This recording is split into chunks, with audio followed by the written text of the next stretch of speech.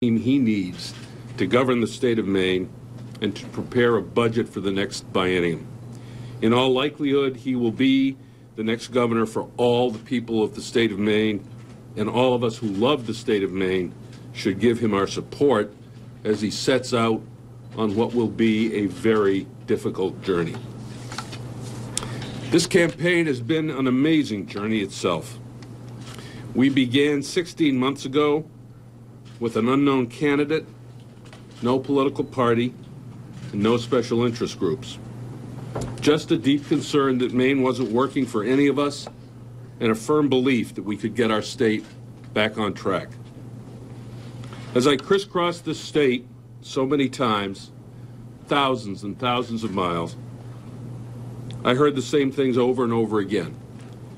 You wanted someone with a plan to reform our government and to transform our economy, a plan that you could believe in. You wanted someone who would tell you the truth and not sugarcoat anything, a leader you could believe in. You wanted a contest of ideas, not of personal attacks, lies, and deceit, a campaign you could believe in. And this is what we have tried to offer, because that's the Maine I know, the Maine I love, and the Maine I respect. It's also what I've tried to offer because that's the only way I knew how to do this. It's the only way that I could honor my grandfather, who I've talked about over and over in this campaign, a peddler who came here at 12 with no money, no family, and taught me perseverance.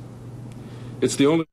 Well, after a bruising battle for the Blaine House, there you hear Elliot Cutler getting very emotional as he concedes the governorship to Paul LePage, who has been elected the governor of Maine, according to the Associated Press. Now, Paul LePage has yet to claim victory, but last night in Waterville, he was pretty optimistic as the numbers were rolling in. LePage has scheduled a 2 o'clock news conference this afternoon in Waterville to discuss the latest developments and most likely to declare victory and as Maine's next governor, and to talk about the next steps ahead as he formulates a team to take over in January. Well, turning to the weather now, after a very chilly start.